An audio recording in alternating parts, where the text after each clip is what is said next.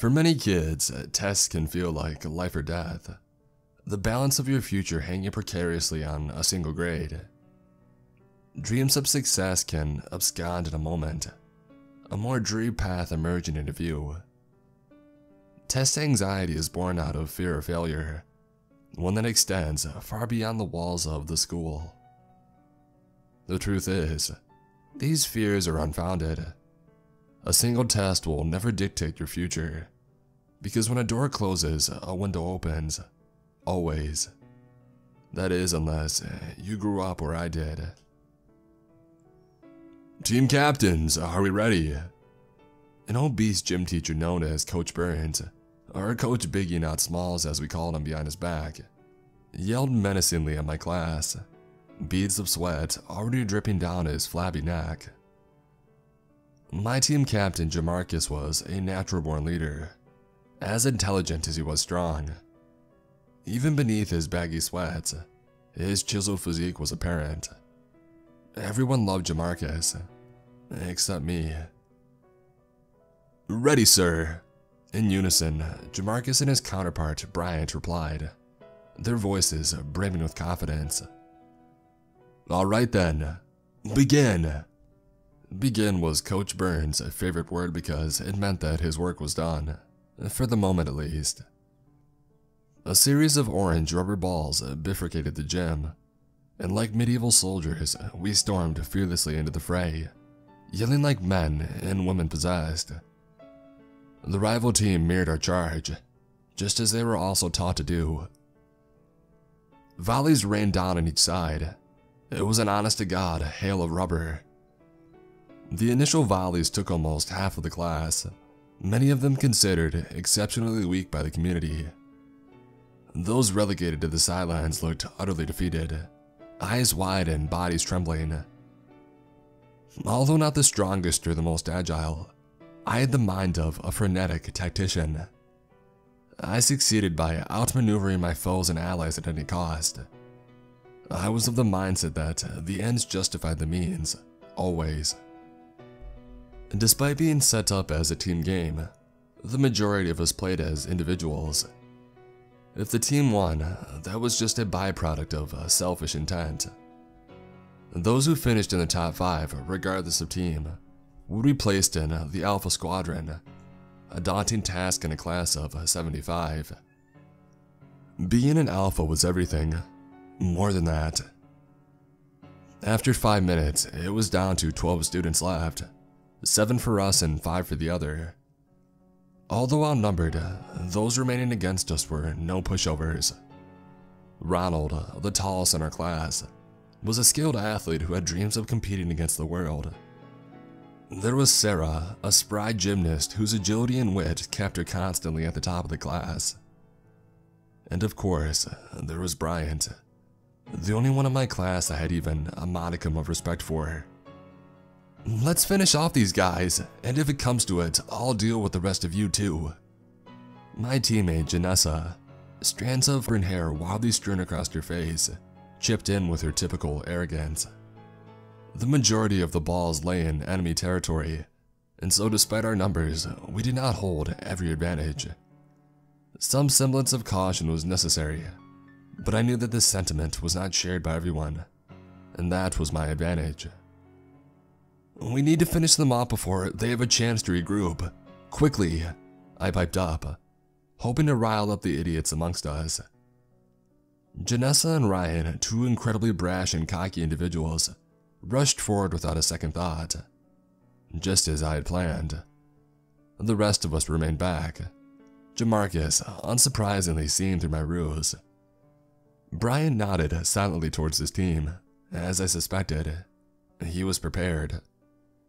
Scooping up a handful of balls, Sarah gracefully leaped into the air, hoisting herself atop Ronald's enormous frame. She kicked several of them high into the air with severe backspin, their trajectory never in doubt.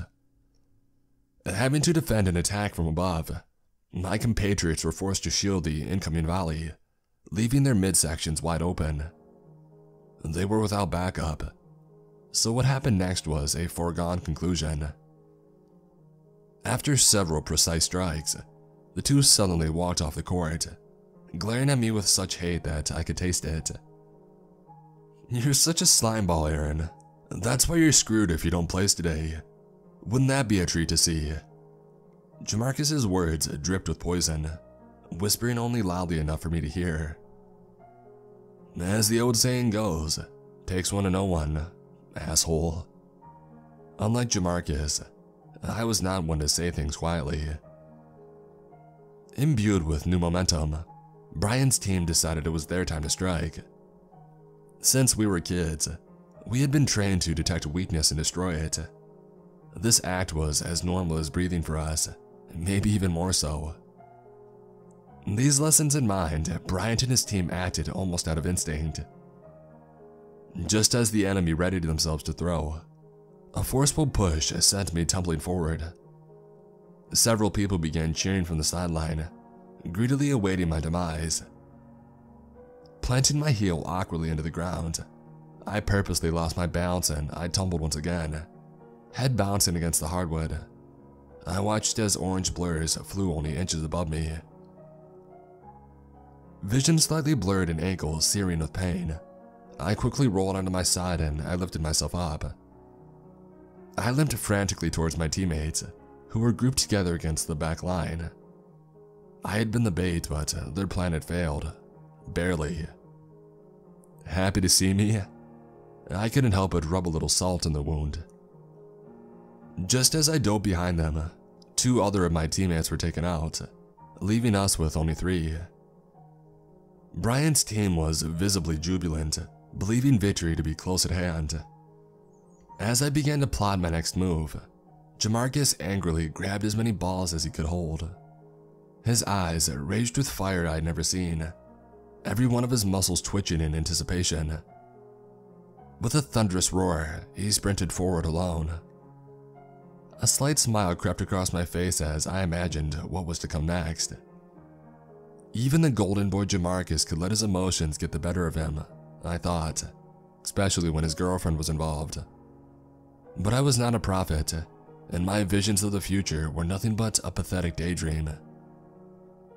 As he charged forward, Brian's team panicked and threw everything they were holding in unison. Their strategy had not anticipated such a move, and when plans crumble, so does the man. In an impressive display of athleticism, Jamarcus flipped clear over the balls thrown at him. While in the air, he used his momentum to rotate his body a full 360 degrees, unleashing everything he held in his hands as he did. Completely caught off guard, he was able to take out 4 of the 5 rival classmates at once. Only Bryant remained, standing stoically with his hands clasped behind his back.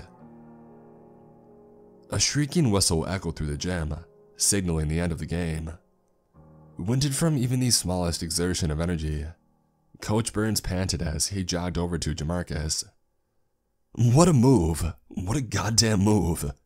I don't say this very often, in fact I never say it, but good job, kid."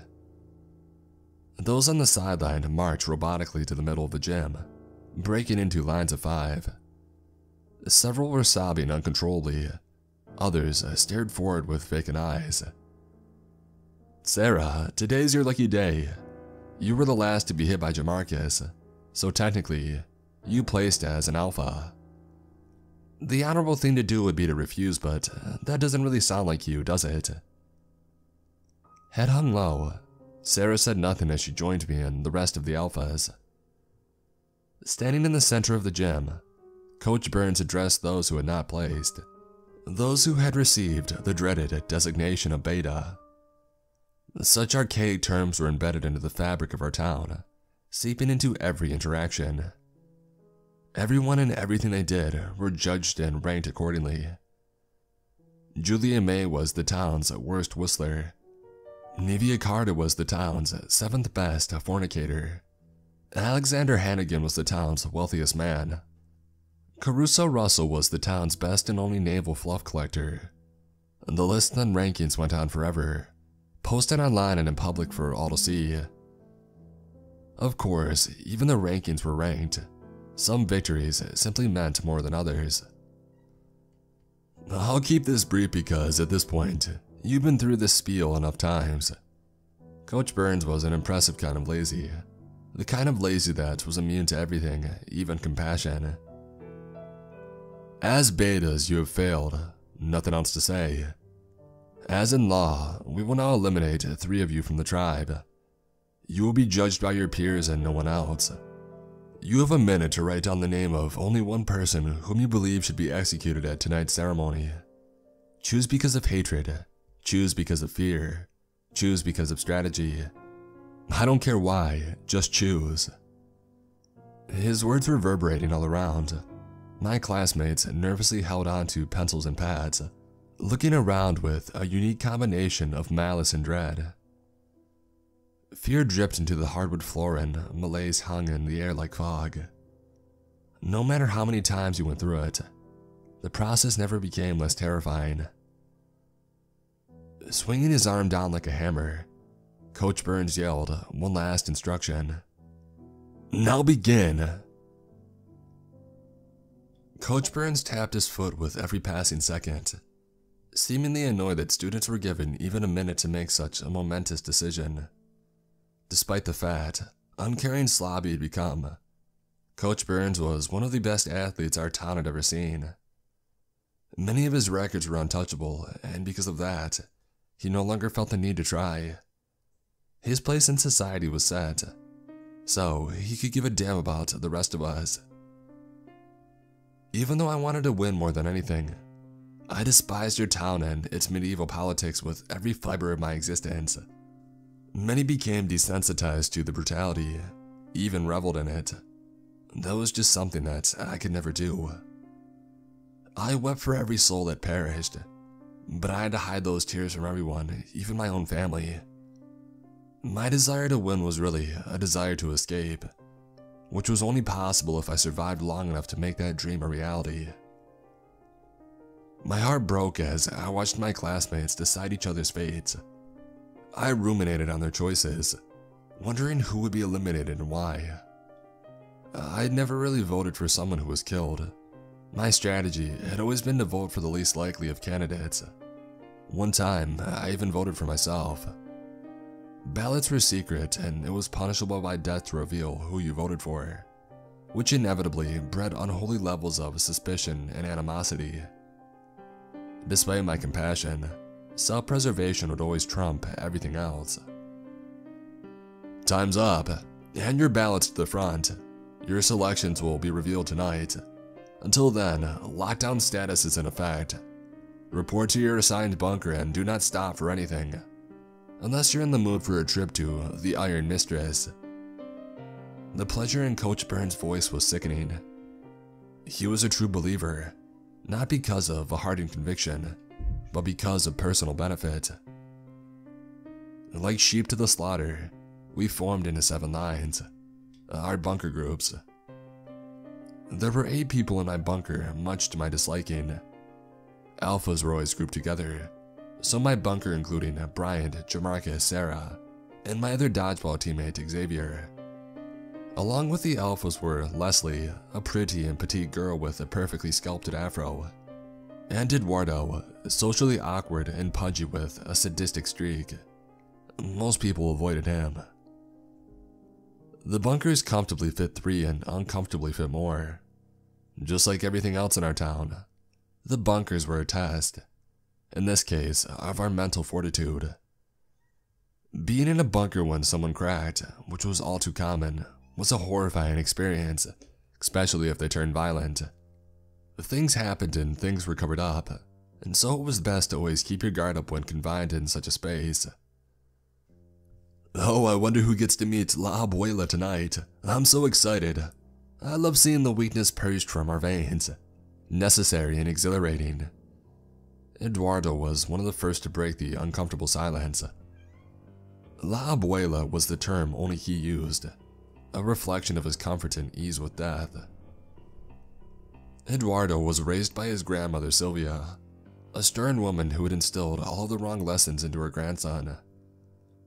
Sylvia was part of the town's upper echelon and served as the overseer of permanent expulsion, a fancy title for the executioner. which gave Eduardo an aura of invulnerability.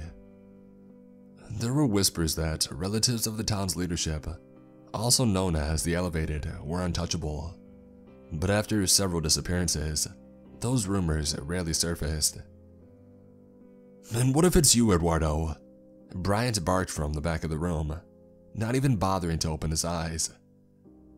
Fearless in every regard, Bryant was one of the few who would ever ask such a thing to a relative of the Elevated. "I'm just too well liked for that to happen. Isn't that obvious?" Eduardo flashed a sadistic grin, marinating in his wretched ego. "Can we please not talk about this, please?" In typical fashion, Sarah's words barely squeaked out of her mouth, and also in typical fashion, her pleas were swatted away without a second thought. "Janessa is going down for sure. She's such a bitch to everyone. She's really the only queen bitch left at this point. All the others are gone. So yeah, Janessa is royally screwed." A pang of guilt struck my gut as Xavier spoke up.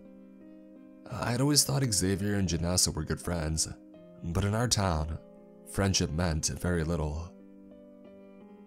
Atypical to his personality, Jamarcus remained stoically silent, although it wasn't difficult to figure out why.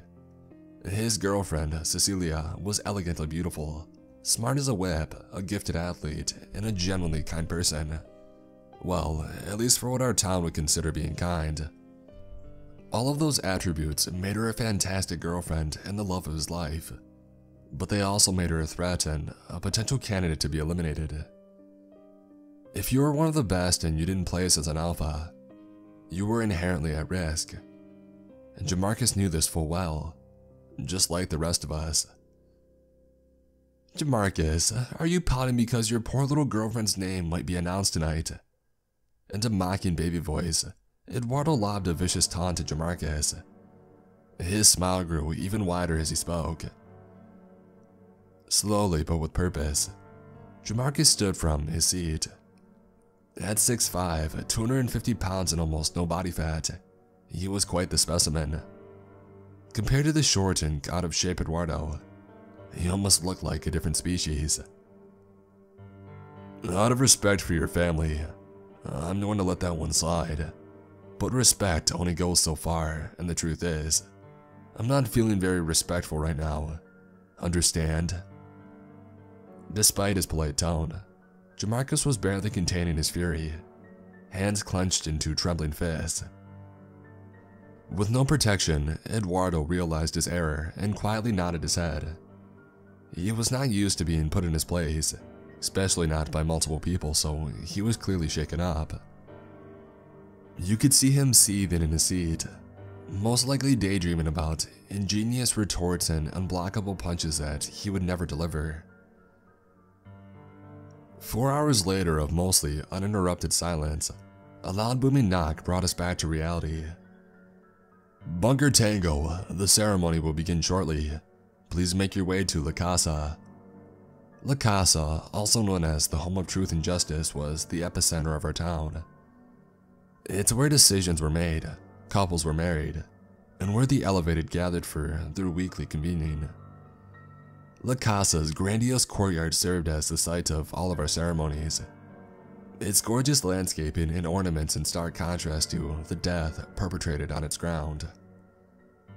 Untold numbers of lit torches lined the streets, guiding us towards La Casa. Thousands of people were leaving their homes at once, clogging the avenues and the alleyways. The mood was jubilant, especially for those old enough to have passed the final test or young enough not to have started. Ceremonies were treated as a party, and you were expected to join in the celebration. Even those who knew full well that their children could be dead by nightfall danced to the rhythms of unheard songs.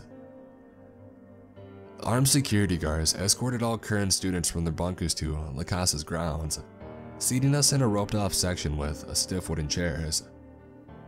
Anyone between the ages of 11 and 23 were direct participants in the ceremony, and seated together. All others were simply observers. Alphas wore special bracelets on our wrists with a matching scarf, and we were also allowed to eat and drink during the proceedings. The betas were allowed nothing, and the townspeople would jeer and shout as they passed. Parents were often the cruelest, seemingly disgusted by their own seed. A hush fell over the crowd as the overseer and grandmother to Eduardo, Sylvia Ramirez, appeared on the balcony overlooking the courtyard. A brand new mic sat in front of her, shining as if it was just removed from the box. Inca mi no, Inca mi, Inca no pay. As with every ceremony, Sylvia began with the traditional phrase, in the language only the elevated were allowed to learn. The crowd returned the chant, roaring with fervent passion. I want to ask the betas of Class Horus to stand. Alphas, please remain seated. You've earned that right through unquestioned superiority of body and spirit. Boos echoed through the night as the youngest of the betas stood trembling. They had never been through a culling before, the naked fear readily apparent on their faces. Several had peed themselves. Even more were crying loudly. Shut your shriveling mouths. I will not tolerate such behavior. This fate was wrought by your own weakness. Do not forget that. Sylvia yelled with such fury that the children immediately stifled their cries. More than a few beverages were then chucked at Class Horus, staining the shirts of the unlucky targets. Now, let us continue.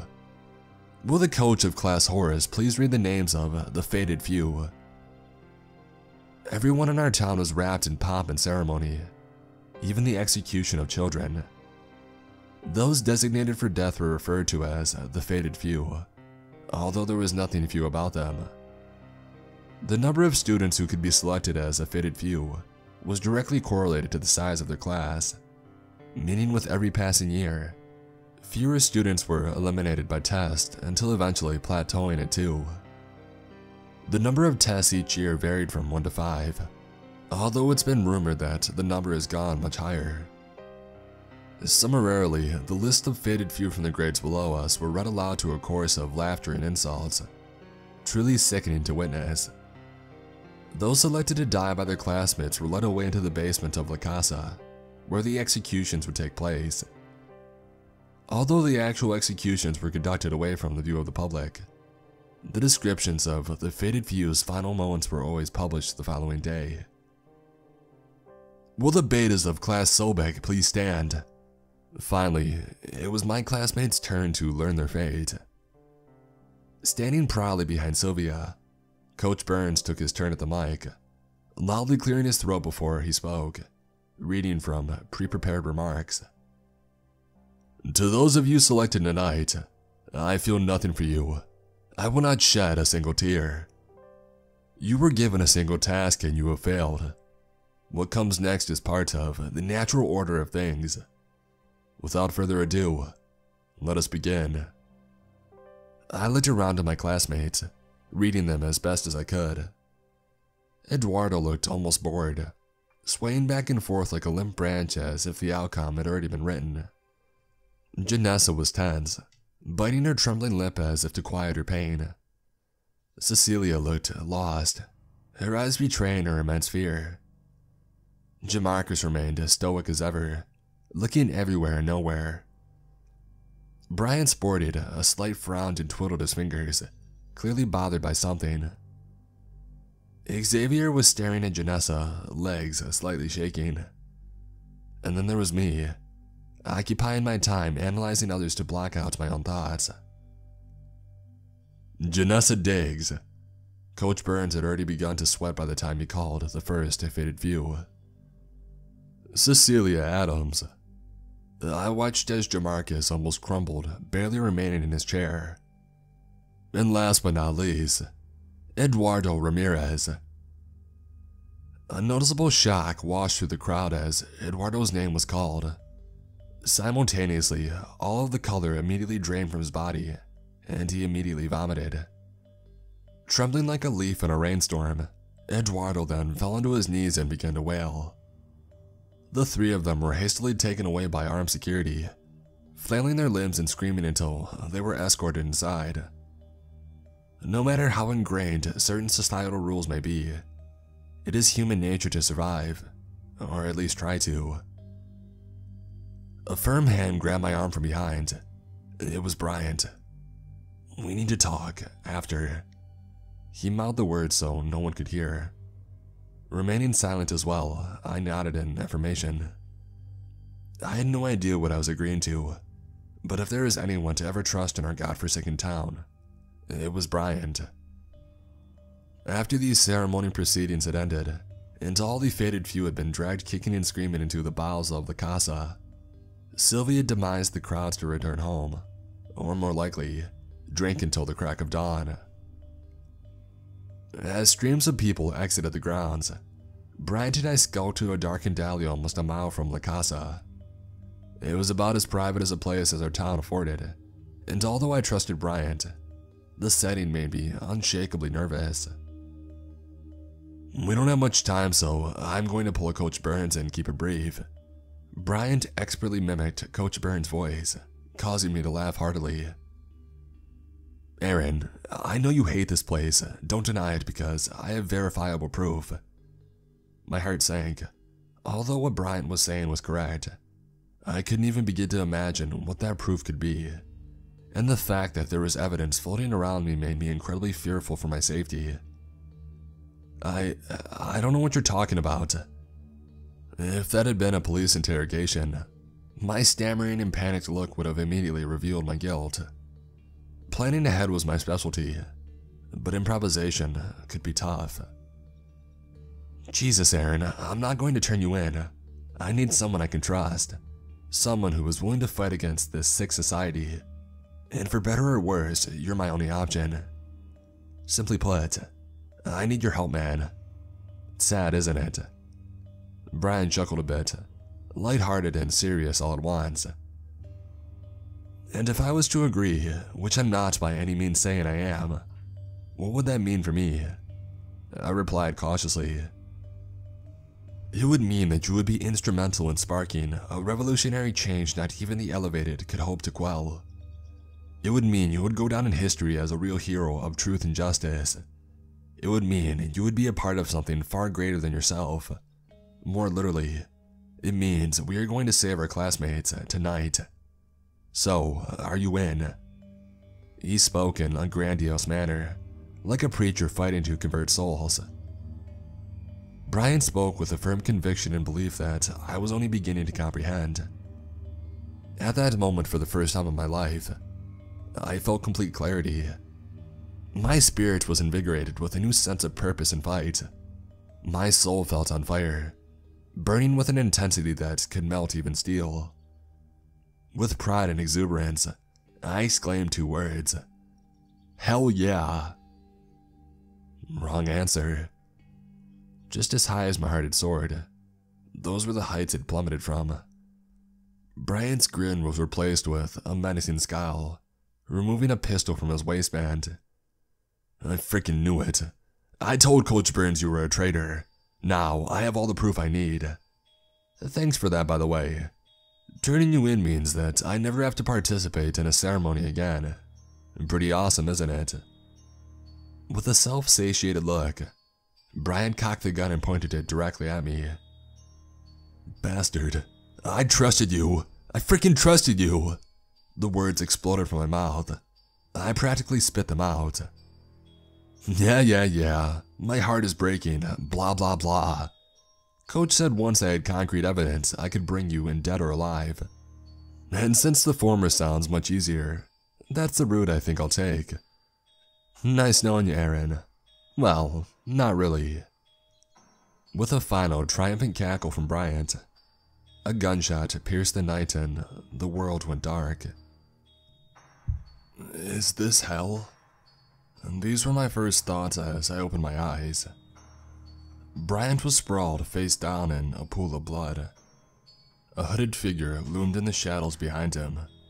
My brain added hooves and curved horns, a delusion sparked by my near-death experience. What the hell is going on out there? I'm calling the patrol. An unseen man yelled angrily. The patrol were the armed peacekeepers, although they were more likely to leave you in pieces than peace. Motioning for me to follow, my faceless savior bolted away from the scene, and without hesitation, I followed.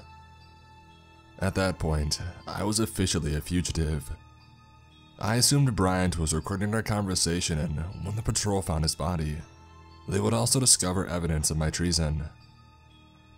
If this was a game of poker, I was going all in on this mysterious, hooded stranger.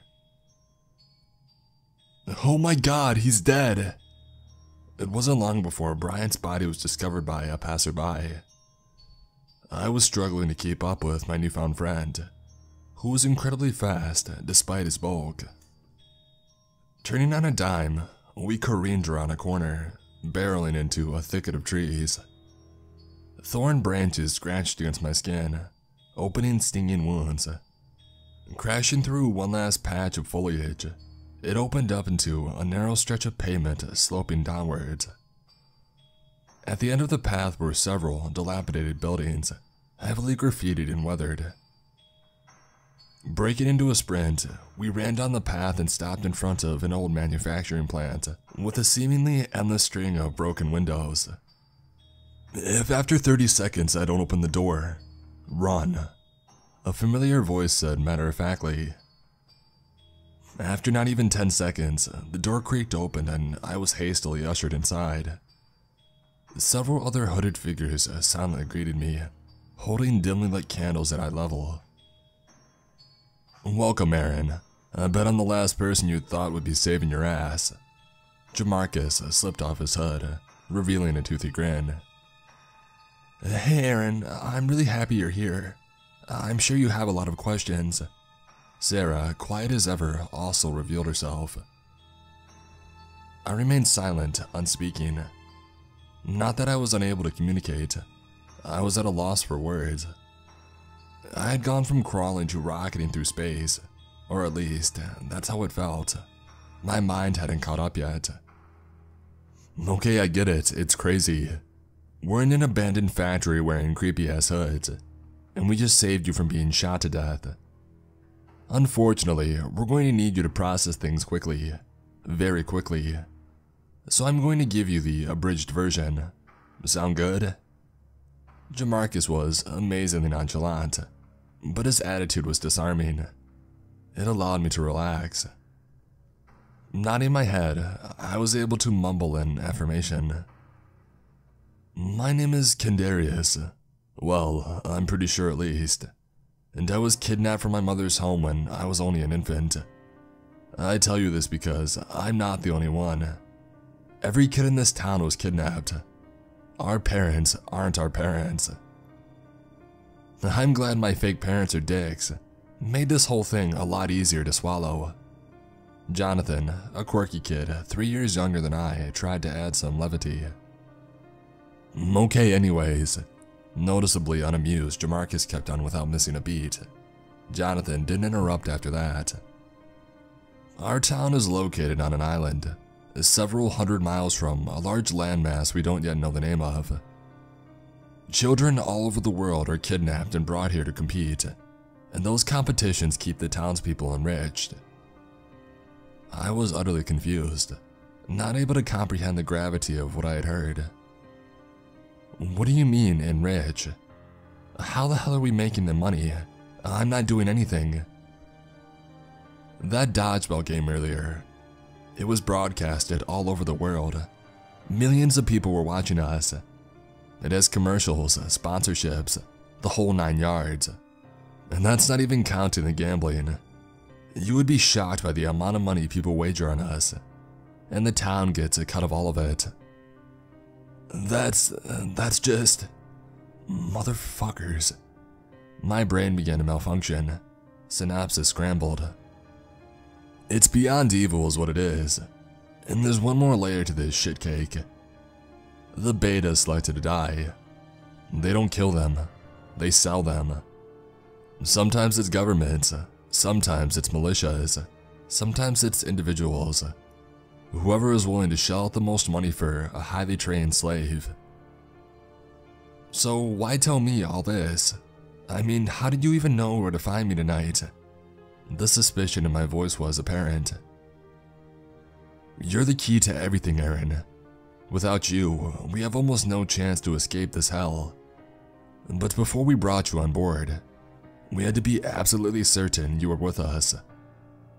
Jamarcus looked ashamed, but only for a brief moment. "You didn't."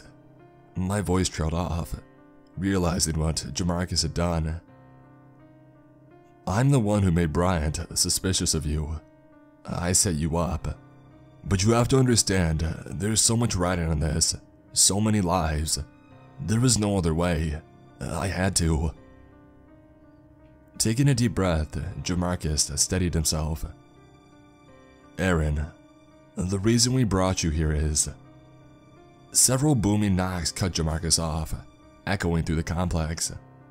Shouting could be heard from just outside, and the unmistakable sound of boots crunching on gravel added to the cacophony of noise. "I'm so sorry. I wish it didn't have to be like this. I'm so very sorry. But now that Aaron's here, no one has to die. They promised me no one would die if we captured Aaron. Please, don't fight back, please. I'm so sorry. So sorry." Sarah began to weep, the others staring at her cockeyed. "Sarah, what did you do? What did you freaking do?" Jamarcus grabbed her by the scruff, pulling her off the ground. Her legs dangled there pathetically. She refused to even look at him. As Jamarcus held Sarah, the door flew off the hinges and a squadron of heavily armed men began to flood in. Everyone began to scatter as gunshots ran out. Unfortunately, Jonathan barely made it 3 feet before he was gunned down. Sarah screamed like a maniac as Jamarcus allowed her to tumble to the ground. "You promised! You promised! You promised!" She repeated the phrase over and over again until she too was shot dead, landing in a head atop of Jonathan. Grabbing me by the arm, Jamarcus led me up a rickety staircase as bullets whizzed by. At the top of the landing, we approached a shattered window, peering down at a nauseating drop. A dumpster full of garbage awaited at the bottom, although I was far from keen on using that to brace my fall. "Aaron, you need to find Myuuji Kevin's house. Don't stop for anything until you get there. Without you, all of this goes away. I'll distract them for as long as I can. Now go." And before I could protest, Jamarcus pushed me out of the window. As I fell, Jamarcus sprinted up the next flight of stairs only to be struck in the leg, screaming in agony. I watched helplessly as he fell backward towards certain demise. Myuuji Carter. The name pirouetted in my mind over and over again. That was the name that I was particularly familiar with. It stuck out of my mind like a sore thumb. Myuuji lived on my block, 2 doors down from my family. She was one of the cruelest adults I'd ever had the misfortune of meeting. On more than one occasion, I had left her yard weeping. She was an odd duck, to say the least. Her unusual behavior making her a neighborhood pariah. But no one ever seemed willing to call her out. Her extreme adherence to the town's rules and regulations also made her a righteous pain in the ass. And for kids who were still going through the test, she was your worst nightmare. She would break your spirit down with a single, callous remark. It was difficult, almost impossible, to separate the image of this horrible woman from the supposed savior that I had been sent to find. After climbing out of the dumpster unseen, I ran for what felt like miles, until my legs burned with such intensity, I feared they might disappear in whiffs of smoke. Gunshots could be heard echoing through the night as I fled the scene, a horrid scream following shortly thereafter. Those screams followed me into the darkness, creating an even darker shroud around me. As I finally neared a familiar, well-illuminated clearing, my senses remained on high alert. My body was tingling with fear and desperation. I felt a newfound kinship with wounded animals. Several deep scratches adorned my face, smearing blood across my cheeks. A cold wind washed over my wounds as I hoped to calm my mind and think through my next move. To reach Nevia's house, all that was left was to cross Veribus Park, which bordered our block. Going around was risky, as it was bordered by two heavily busy streets. My best option was to cut straight through. Looking nervously back and forth, I crouched in the shadows, wanting to ensure the coast was clear. Taking one exceptionally deep breath, I planted one foot and I bolted from the darkness. Every ounce of adrenaline in my body was fueling me forward like a tank of nitrous. There wasn't a soul in sight, and as I reached the old wooden fence, I readied myself to jump. Placing both hands on the upper beam, I vaulted myself upwards, but just as I had almost cleared the fence, my foot caught onto a wooden beam and sent me tumbling onto my back. As I lay there disoriented, I noticed a splash of movement through the corner of my eye. Standing at the opposite end of the park were several patrol members, a pair of vicious dogs snarling at the end of leashes. They hadn't seen me, but the dogs had clearly picked up on my scent. Terrified, a warm trickle slipped down my leg as I scrambled to my feet, fleeing to the home of a woman I had grown up detesting. Peeling around a gnarled oak tree, I leaped over the hedges protecting Nevia's immaculately trimmed back lawn. All too closely, I could hear the dogs aggressively barking, spurring me to move faster. Flying up the back steps, I pounded on Nevia's patio door, praying to unknown entities above. My, no need to panic. I know you're here, boy. It took you a while, didn't it? A shockingly calm voice said from just beyond view. A homely-looking old woman opened the door and ushered me inside. Hardly in a rush, she moved with the speed of a drugged tortoise, causing my anxiety to flourish. Sensing my nervous state, Nevia piped up again. Calm down, why won't ya? They can't follow you in here, even if they wanted to. You're safe now. Now let's get some food into ya. While cooking a heaping of eggs and bacon, Nevia repeatedly shushed me as I attempted to pepper her with questions. Your generation doesn't know the meaning of patience. Settle down and give me a minute, boy. Don't want me to burn these eggs now, do ya? Her tone was exasperated, as if she couldn't understand why I would be yearning for answers, as if my life hadn't just been turned upside down. I'm not hungry right now. I tried to protest as she shoved a large helping of scrambled eggs onto my plate, but she was having none of it. You're gonna need the energy for later, trust me. Now eat. Her tone was sweet and bitter all at once, although more the latter. So, you're probably wondering why the patrol can't follow you into my house.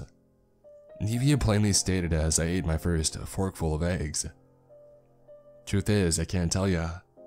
Well, more correctly, I don't want to tell you. Not yet, at least. You're also probably wondering my connection to Jamarcus and how I knew you were coming. Well, that's off limits too. Her words were as dry as the toast that she served. Then what can you tell me? I really need something, Miss Carter, anything. I feel like I'm on the verge of losing it. I'm at the edge of a cliff, about ready to jump, you know. This was uncomfortably close to my breaking point. I was the centerpiece of a mass conspiracy that I knew nothing about. A chess piece who thought he was playing checkers. The weight of it all felt like 1,000 tons, and it was crushing my body and soul. Taking a deep swig from the orange juice set next to me, I stared into Nevia's eyes intently. Her wrinkled skin cracked into a strange smile, revealing crooked and yellow teeth. Do you trust me, Aaron? I mean, really trust me. Tell me honestly now, boy. Her voice was noticeably chipper, as if she was telling a joke. No, I replied without hesitation. Good answer. No, great answer. Nevia smirked with admiration. I think I'd like to tell you about my life on this island. Interested? Yes, very much so. I once again replied without hesitation. Well, Aaron, it all starts with you. Nevia was nestled into a plastic-covered couch, her thick glasses balancing precariously on the bridge of her nose. Taking a deep, measured breath, she gently grabbed my left hand as she began to speak. I was born in 1941, in a country far away from here, practically the other side of the globe. For my first 18 years, I wasted away in a small fishing village about as remarkable as an old gym sock. I had dreams and ambitions that spanned the whole world, but my family would hear none of it. A woman was meant to raise babies, not sail aimlessly towards adventure, or so they told me. Well, this didn't sit very well with me, so I stole a boat and sailed towards adventure anyways. But I was young and arrogant and underestimated the dangers that awaited. 3 days into my journey, a fierce storm overtook me, and my vessel capsized at its apex. Violent waves crashed around me as I barely clung to a piece of splintered debris. As I was administering my own last rites, the most unusual of ships emerged gloriously from the south, its horn blaring like a beacon of hope. I was rescued shortly thereafter by a group of unpleasant soldiers and brought to the island a week later. It was only then did I realize that I was pregnant. Upon arrival, I was interrogated for hours by a frenetic woman with piercing eyes. She was incredibly stern and ready to strike like a rattlesnake. Her frown curled into fangs. You know her as the overseer of permanent expulsion, but back then she was Inspector Sylvia Ramirez. During my interrogation, I was accused of spying and espionage, of murder and mayhem, of terrorism and drug smuggling, you name it. Sylvia accused me of it. If it had been up to her, I would have been executed that very night. But the powers that be saw that Sylvia refused to, a scared and lost child. Unfortunately for me, my saviors cared not about my well-being, but my value. To prove my loyalty, to gain my acceptance into the tribe, I was first ordered to undergo a procedure to abort my child. I refused, was beaten viciously, and then had a change of heart. They were quite convincing. Shortly after my procedure was completed, I was informed that I was to compete against the others in my age group to earn my entrance into paradise. That's what they called it back then. Paradise. Like a moth to a flame, I found myself immediately attracted to this new world and its barbaric customs. I reveled in it even. I was utterly ruthless, doing everything I could to rise above the rest. I'd become a true believer in the span of a year, and after passing my final test, I enlisted as an inspector, just like Sylvia. Inspectors are charged with interviewing and investigating all new arrivals. Arrivals were usually children under 5, from all over the world, snatched from their homes. It was my job to both break them in and ensure that they were not a threat. As crazy as it may sound, everyone was a threat, even children, until proven otherwise. I did horrible things as an inspector, things I cannot even bring myself to say out aloud. People died because of me, and many more suffered greatly. I was a willing participant in it all, an addict high on her own power. What a sniveling fool I was. But I digress. As I rose through the ranks, I gained access to the island's greatest secrets. I was shocked to learn that the rest of the world was aware of our nefarious activities, including kidnapping and human trafficking. Despite their knowledge, direct military action was never threatened against us because of the Great One, a bomb so powerful, it makes an atomic blast look minuscule in comparison. And there were also other countries that profited directly from our exports, and so our allies were as numerous as our detractors. and they happily protected their cash cow. But still, we remained ever fearful and watchful for spies and foreign agents. If we became suspicious of anyone for any reason, they would often find themselves hogtied to a chair with a revolver in their mouth. Protection of the island and our way of life was placed above all else. For those of who climbed to upper echelons of the hierarchy, it truly felt like a paradise worth protecting at any cost. I continued on with this life for many decades, not realizing how much I had lost in the process. My humanity, my soul, piece by piece I stripped them away to the bones. It was when I was at my lowest, when my depravity could sink no further, that you came into my life. It wasn't until I met you, Aaron, that I really began to living, that I turned into the person I was born to be. Red sirens were blaring as they brought you in, a tiny baby wrapped in bloody blankets. You matched the siren's intensity with your wailing. I'll never forget your cries. Sylvia marched in behind a troop of patrollers, her hair in wild disarray, ordering them to take you into an interrogation room. The scene was pandemonium, people running around like chickens with their heads cut off. I tried to take Sylvia aside to be debriefed, but she pulled away from me and stomped towards her office, slamming the door behind her.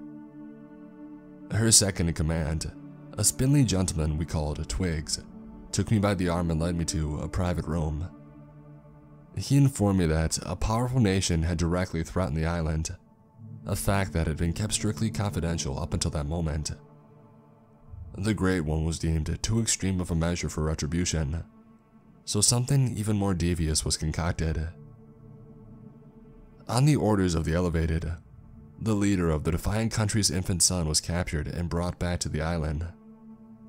Numerous casualties were sustained during the operation, including Sylvia's son, but ultimately it was successful. Your father was one of the most powerful men in the world, Aaron, and they kidnapped you and murdered your mother to prove a point. The island was not to be trifled with, ever. At that moment, something snapped in me, if only it had snapped sooner. The pictures I was shown of your innocent mother's lifeless corpse, while you cried endlessly in the adjoining room, is a memory I've never been able to shake. It haunts me every night. As Twigs left the room, I gasped for air like I had been underwater for the last 30 years and I was taking my first breath. Something left my body that day, an evil spirit maybe, and it was replaced by a much stronger, benevolent force. I stayed on as an inspector after that fateful day. It was a necessary evil needed to accomplish my new and only life goal: revolution.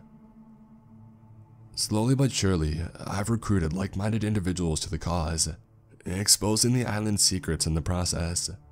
We've stuck to the shadows, growing a revolutionary army in the dead of night.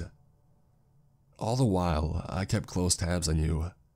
I had to play the villain as to not arouse suspicions, and honestly, I may have gone overboard in my interactions with you, but I needed you to hate me, and hate me you did.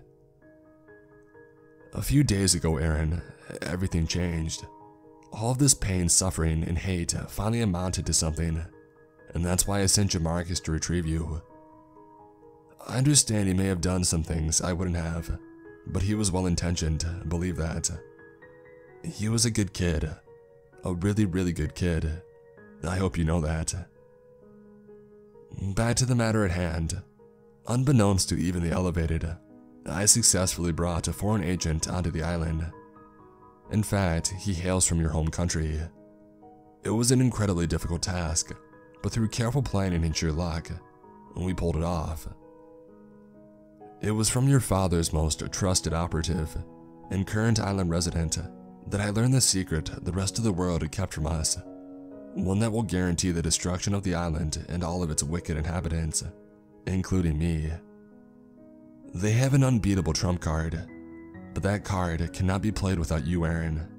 Your father has made that abundantly clear. Before I say anything else, I need you to keep this in mind. No matter what you decide to do, everyone on this island is already dead. This plan is messed up. The majority of people on this island are victims. They don't deserve to die. Fury ripped through my lips. Aaron, it's the only way to ensure no one else has to go through this hell ever again. Sacrifice is unequivocally necessary if we are to progress. It's just the way it is. Nevia replied in a somber tone, her veiny hand slightly shaking. But sacrifice entails choice, and we're not giving these people a choice. How can I live with myself? I'm not a soulless monster like you. The words tumbled out of my mouth and lay awkwardly on the floor. Nevia stared with vacant eyes, silently nodding. I'm sorry, I really am. The choice has already been made. Her lip quivered as she spoke. A gloved hand slipped over my mouth, quieting my screams. My strength had left me the moment Nevia revealed her final secret, so I didn't resist. I had been left emotionally emaciated. My supposedly trueless spirit had withered and died. I wish you nothing but happiness in this life, Aaron. Forget about this place and all of its horrors. Trust me, this pain is not worth holding on to. Goodbye forever. With those parting words, I was hoisted onto the shoulders of the man who had been sent to save me. But just like every other savior on this island, he reeked of false prophethood. He was an angel of death disguised as something more benevolent. Just before walking out of Nevia's home, the man quickly turned around, unholstering a pistol adorned with a large silencer, and fired an expertly aimed shot. Lurching in her seat, blood trickled from Nevia's forehead as she closed her eyes for one last time, a serene smile appearing as she faded away. No loose ends. She knew the deal. A gruff voice growled. It's time to go. Father is waiting. There is disdain in his voice. Before her death, Nevia had revealed that my father had funneled untold riches into the development of a superweapon, one that could destroy the island in a blink of an eye. That weapon, as it turns out, had been ready for almost 10 years, but my father refused to utilize it until one very important condition was met: the rescue of his long-lost son. The moment I stepped off the island, all of its residents, good or bad, would be wiped off the face of the earth. Nothing would remain. As I was hauled into the night, I imagined my classmates going through their daily tasks, ignorant of the fact that their lives would be snatched away by forces they never had the opportunity to understand. Even the thoughts of the feckless Coach Burns dissolving into ash caused feelings of guilt. There were those who deserved to die, I knew that, but the collateral damage was beyond the pale. Snap the hell out of it. Sylvia and her goons are on their way, and the choleric man escorting me was curt and unsympathetic. If it had been up to me, you would have been dead a long time ago. I want you to know that. That was Father's decision, not mine. The man's unkind interactions with me felt intensely personal, and that was abundantly clear from the start. It was as if I had an unseen rival hating me from afar. It was only when he said father in the familiar way that he did that everything clicked. Wait, are you my... He quickly held up his hand to silence me, almost grasping my face. Hold up there, prodigal son. We may be blood, but I am not your brother. Not in the king's eyes and not in mine. The animosity was palpable, hanging in the air like a thick fog. Follow me and do me another favor. No more talking. Seriously. Can I at least know your name? I'm not sure why this bit of information felt so important, but it did. Call me Marco. Now shut up and let's go. Marco and I fled Nevia's home, following a carefully planned route through alleys and ill-lit backyards. We trudged forward without a single word passing through our lips. Two strangers in the night who just so happened to be in lockstep with each other. Alright, lay down and don't move a muscle. I'll be back soon. At the edge of town, Marco forced me to crawl under a dilapidated shed, concealing me from view. Gripping his pistol firmly, Marco trotted down a grassy path, disappearing around a metal fence. Mud and all things fetid soaked through my clothes. An amalgam of horrendous smells whirled around me, escorted by a chilling breeze. A dog howled morosely in the distance. I imagined howling in return. Suddenly, a pair of headlights cut through the night, shining on the ground beside me. Not knowing what to expect, whether the car was friend or foe, I remained frozen like a statue. Hands clenched into fists, teeth grinding together, I slumped further into the grime. Undoubtedly, it was a comfort. Skidding to a stop by the shed, a car sent gravel and dust flying into the air. These irritants caused me to break out into a hacking cough, giving away my hiding place to anyone within shouting distance. A muscular leg flopped out of the car, and at the end was an elegant and unsullied black dress shoe. This can't be Marco. His shoes couldn't look like that after what we just went through. Thoughts of doom and gloom parked themselves uncomfortably in my cerebellum. From behind, I was suddenly grabbed by the ankle and dragged out into the open. Fruitlessly squirming like a young child trying to escape a beating from his older brother, I screamed bloody murder as a forceful kick landed on my ribs, and then another. How the mighty have fallen. Luckily for you, it was only a short fall. Sylvia Ramirez stood over me menacingly, staring with such intensity it burned my skin. If you believe the end to be nigh, you are mistaken, young prince. I still have such glorious plans for you, just like your father. Well, maybe not exactly. Sylvia chortled wickedly, like a Satanist gallivanting in a meadow with Lucifer. Thick ropes were used to bound my ankles and wrists. Afterwards, I was tossed into an awaiting car. A patrolman, face hidden by a mask, followed me into the back seat, his weapon drawn. Sylvia, barking orders at the older man, took the passenger seat. A driver was the last to enter, a portly man with a scruffy white beard. An itchy hood was placed over my head as the car accelerated towards an unknown destination. During the ride, the passengers remained stoically silent, except the driver, who hummed the same melancholy tune for the entirety of the trip. Great, we're the last one here. Edgar will not be pleased. Not that he ever is. Sylvia remarked indignantly as the car slowed to a stop. As the others exited the vehicle, I was swung over someone's shoulder like a sack of potatoes, still blind as a bat. The others murmured among themselves, mostly about their dislike of a man named Edgar. The names of the elevated and all high-ranking officials were drilled into the public. It was an expectation that residents be able to recite their names and titles on command. Edgar was not a name that I recognized, and based on what they were saying, he held a rank even higher than Sylvia. The Edgar they described was more like a beast than a man. Ruthless and voracious, he seemed an unstoppable force.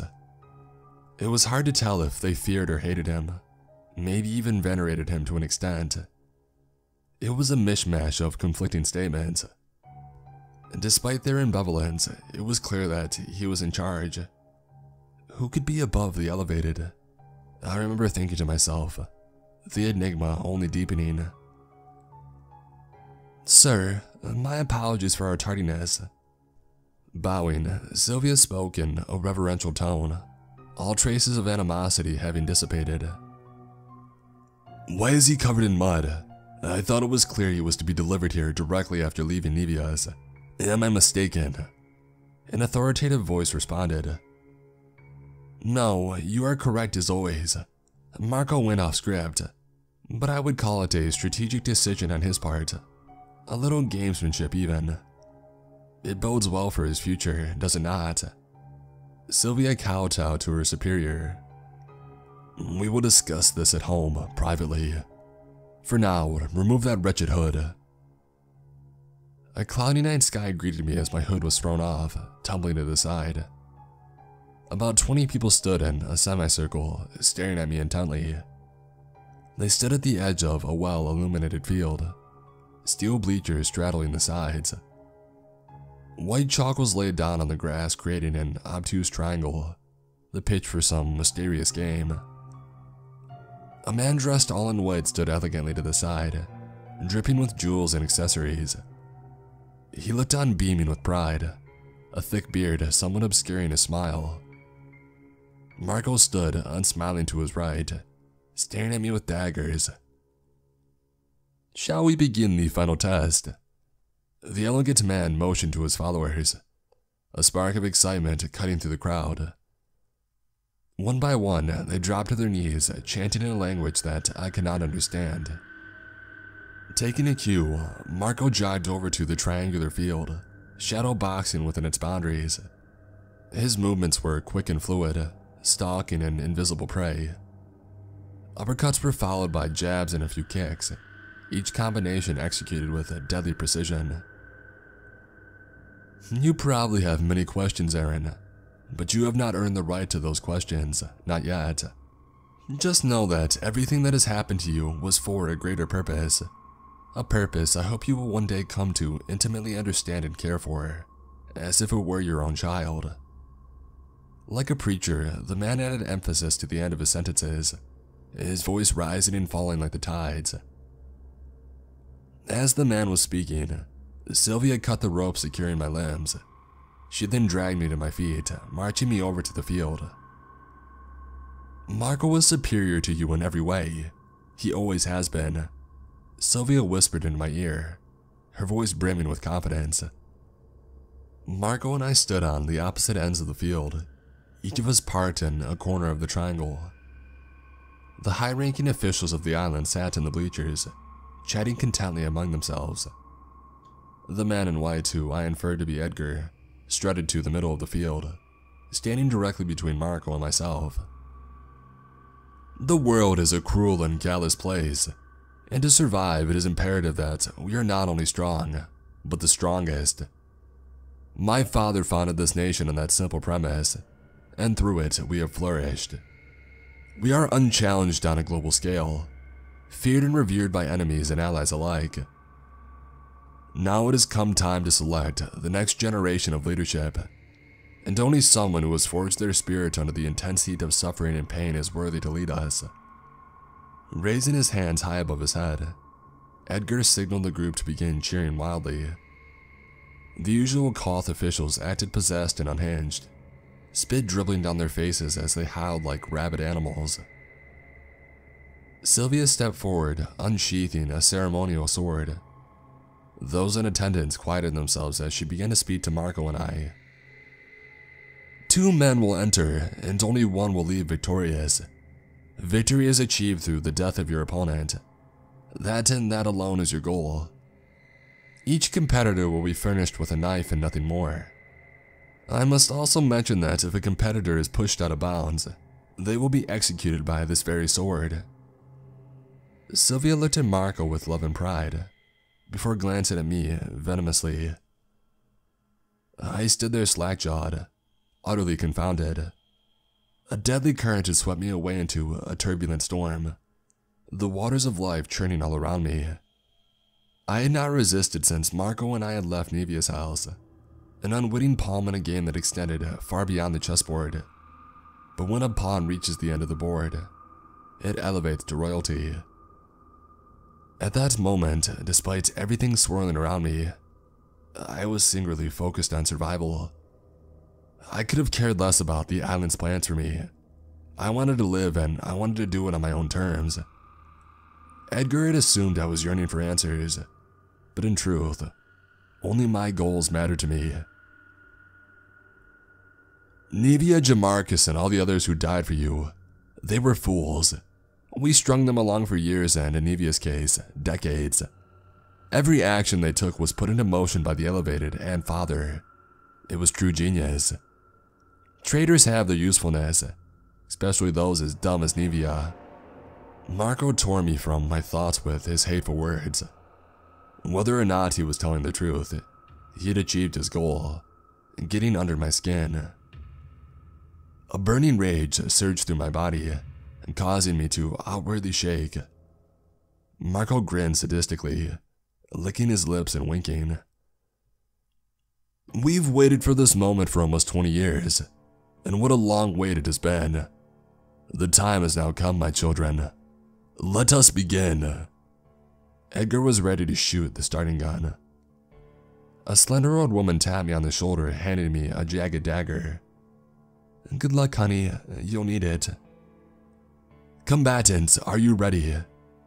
Sylvia held the ceremonial sword high above her head, beaming with pride at Marco. Yes, ma'am, we both replied. For me, it was a reflex, a response I had given before the staring bell numerous times. Begin. Sylvia swung the sword downwards with frightening speed. Marco immediately charged, knife held tightly at his side. He moved with the confidence of a man who'd already won. Sylvia roaring in the background with bloodlust. Marco was undoubtedly stronger and faster than I. That was his advantage. But our clear disparity in physical traits had made him cocky, and that was my advantage. Feigning flying the proverbial white flag, I crouched down and I cowered next to the boundary line. Marco responded with a vicious laugh. I acted the helpless fly in the spider's web, but little did the spider know, this fly was more cunning than the rest. Just as Marco approached, readying his knife to brutally slash me, and my whimpers were loud enough for him to hear, I planted my left hand onto the ground and skillfully took Marco's feet from under him. Unable to halt his momentum, he tumbled awkwardly before falling out of bounds, barely. As he fell, a horrific shriek escaped Sylvia's lips. That cowardly cheater! He is a disgrace! We cannot allow him to win in such a manner. It besmirches all of us. Now, Sylvia. Marco may be your son. Our son! Sylvia interrupted Edgar's remarks, growling as she did. Of course, our son. But our son lost, and he was bested, and for that, he deserves to die. Without order, we crumble, and this is how we impose order. You understand that better than most. Despite the circumstances, Sylvia, it is your duty to execute justice. Are you still up for the task? Edgar was as cold and callous as the world he earlier described. Mother, please don't do this. I allowed you to raise my only son, and then killed him once he turned disloyal. I never even questioned the reason for executing Eduardo. He had given this island everything and more. I don't deserve to die. The previously confident Marco was now groveling like a baby, pleading with Sylvia to spare his life. Turning to me with a malevolent expression, Sylvia never broke her gaze as she sliced the sword through the air, catching Marco at the nape of the neck. She continued to stare as the vicious strikes continue, until Marco was nearly decapitated. His tortured screams echoed through the night, and they seemed to continue even after his breathing had ceased. Maybe it was Sylvia who had replaced him. In stark contrast to Sylvia, Edgar warmly embraced me. I'm sorry about your stepmother. Her relationship with you is, well, complicated. She and Marco had a very special bond, and so it may take her a while to come around. But don't worry, she will come around. But let's forget about all of that. Tonight is a night of celebration, my son. Despite his momentous revelations and the execution of his other son, Edgar spoke nonchalantly. To the future leader of our island, may he forever prosper. And with those final words, everyone but Sylvia responded with a triumphant yell.